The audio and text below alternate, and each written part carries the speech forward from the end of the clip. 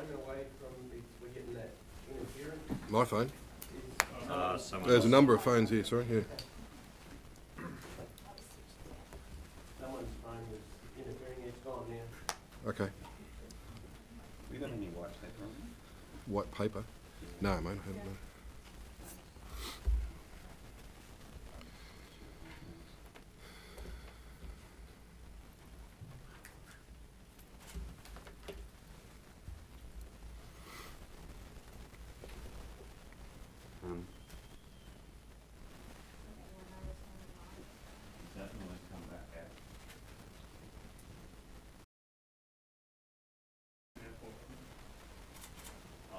Yes.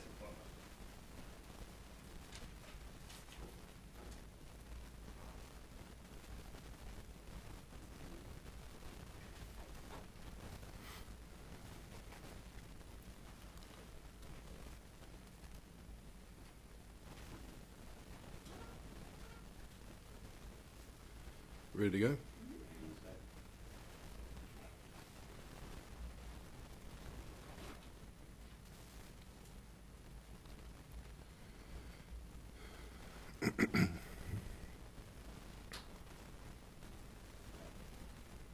Look, thanks everyone for coming today. Yesterday we conducted a unit in conjunction with our regional police in the South East region, Metropolitan North, Metropolitan South regions and the Sunshine Coast. The operation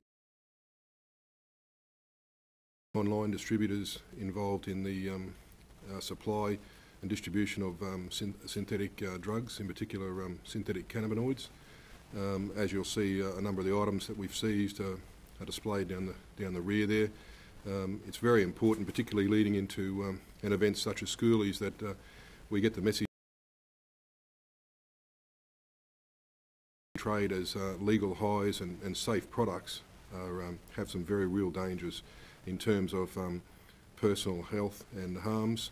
And we've had significant anecdotal evidence recently in relation to incidents where people have actually died of and sustained serious injuries in other incidents. How harmful can these substances be? Look, some of the substances that we've seized have contained a drug called alpha PVP. It's a psychotic type substance, and people suffer from their body overheating, psychotic events, very irrational behaviour, often leading to violent incidents where they cause significant destruction and often injure themselves as well. Are you sure these drugs actually contain any substances that are listed in the schedule though? Yes, I'm sure. Like these drugs we seize today have to be analysed, but we've seized other drugs with the same brand names which have been analysed and contain illicit substances that have either been within a dangerous drug, and that includes analogues, derivatives, or substances that have substantially similar chemical structure and substantially similar pharmacological effects. I thought those amendments lapsed to the misuse of drugs regulation. The government still hasn't changed its position on that yet, hasn't come up with a new position. What do you mean they're lapsed? They don't lapse, they're still in the schedules. Illegal, even if they mimic even if they're not, the exact compound is not listed in the misuse of drugs regulation. We've got 22 compounds scheduled, actually, which outlines that if a substance is an analogue, a derivative, or it has substantially similar chemical structure and substantially by definition. So you've got these ones because of the brand name matching, is that what you're saying? Well, look, we've had intelligence about these substances. We've conducted a number of investigations. As I said, there's been incidents in New South Wales and Queensland, and with a Pacific branded substance, and we seized packaging and materials similar to that, where there's been some significant harms and in one instance a death of a person. So, you know, we felt that it's certainly something that we treat very seriously, and whilst these items that we've seized yesterday have to go and undergo a scientific analysis, there's certainly substantial evidence to show that some of them are the same products. How far and wide are they being sold in stores in Queensland? Look, it's not just Queensland, it's obviously throughout Australia and overseas. Other international jurisdictions are obviously having similar problems with these new synthetic compounds. It is an ongoing challenge for law enforcement, and with the use of the internet, the distribution network is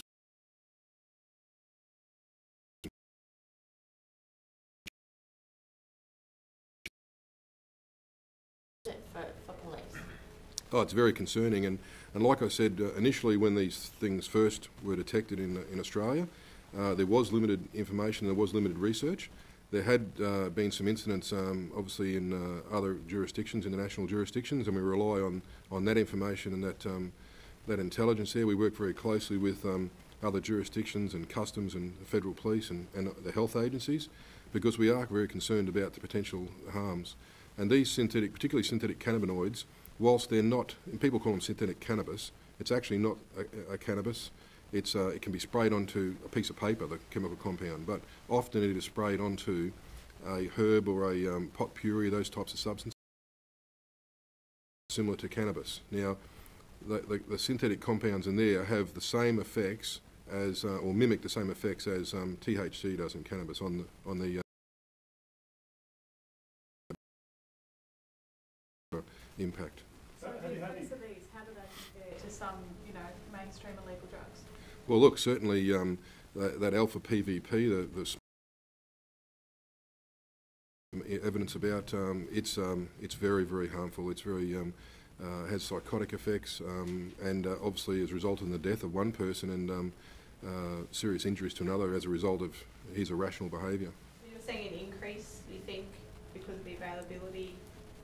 Is that why you've acted, or look, I think people have seen an opportunity to make significant amounts of money in the distribution of these things, particularly marking them as legal highs. They're not illegal. You can't get in trouble for it, and talking about safe products. Yet some of them are marked not for human consumption. That alone should send out a significant warning to people, and particularly our young people who often, would read something and say, "Oh, this is legal. It's safe. We can."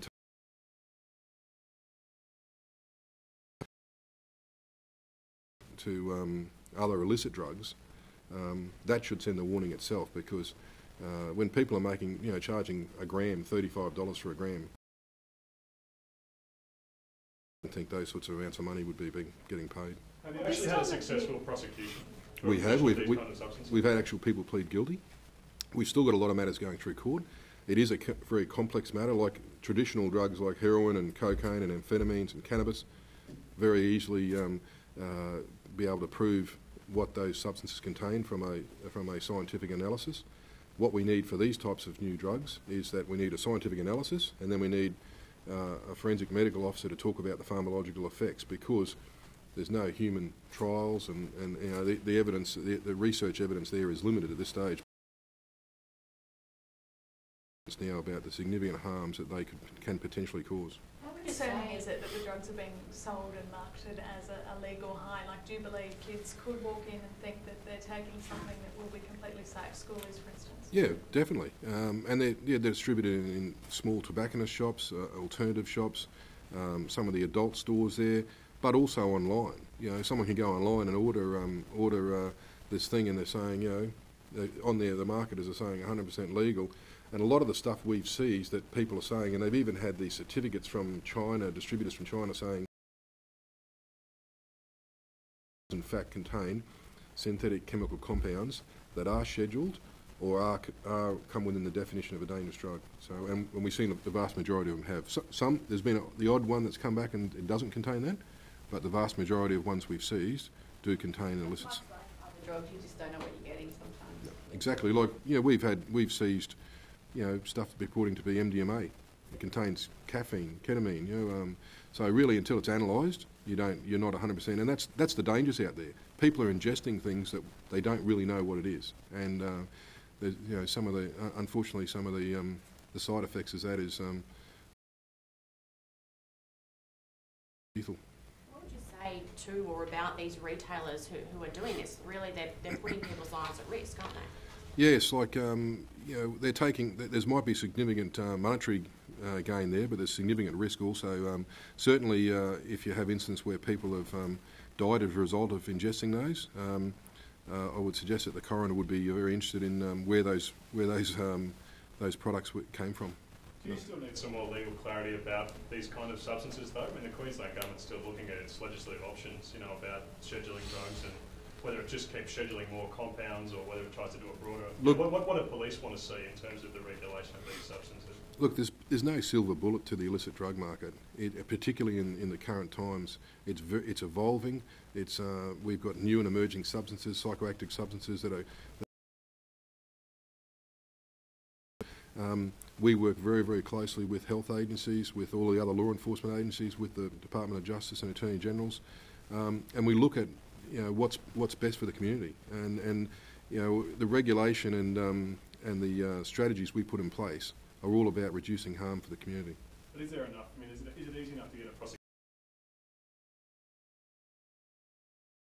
Look, certainly we believe that we've got a good working relationship with the Department of Justice and Attorney Generals and the other agencies, and we believe that there's certainly that we're moving towards strengthening these as strong as any other jurisdiction, and it's an ongoing process. It's a challenge for law enforcement, but we certainly see that it's a significant issue that we're facing, and we have to continue to look at reducing the opportunities for new and emerging substances that come into the illicit market. The couple that were arrested, do you know what drug they're actually charged with trafficking? It just says Alpha PVP, which is the one that was resulted in the investigations indicate it resulted in the death of that person in New South Wales. The value of the property, like the four-wheel drive sedan seized, why was that done? Because we believe that they were the proceeds of the distribution of these drugs, proceeds of that offence. Is this something that you'll be targeting during school years to see if young people do have these sorts of products on them? Look, police get information from the community all the time and other sources.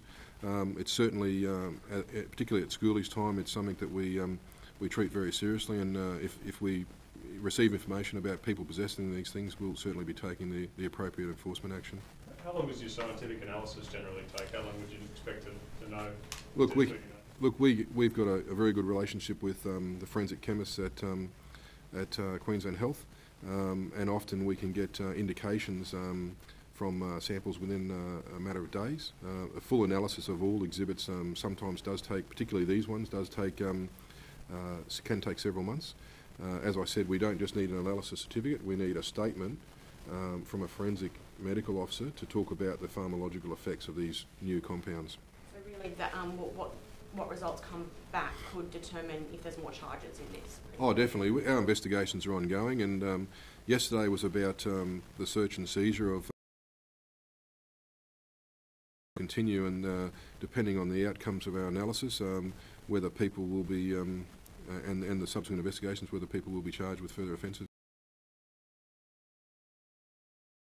There were 17 premises that were where search warrants were executed yesterday. So obviously the people that are associated with the businesses that relate to these activities. Is it just kids, or do you think there's a lot of adults maybe using these drugs as well? Oh no, it's certainly not just the school leavers, but obviously that's a significant concern for us. But I'd say there'd be a variety of different age groups that would be trying these things. A lot of them seem to be pitched at kind of like sexual stimulus, don't they? Well, some of them are, yeah, some of them are. Others are pitched at just being an alternative to cannabis, and obviously cannabis is the most significant drug that's seized throughout Australia. So they're using that as a monetary value.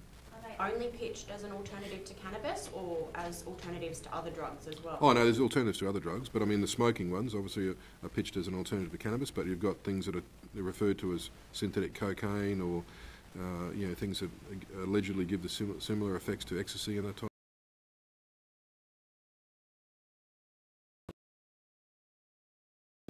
Well, we've even had people injecting it, so, and that was the case in New South Wales. Can you just tell us about those two cases, those two recent cases? Well, obviously those investigations are still continuing, but the investigations to date indicate that a male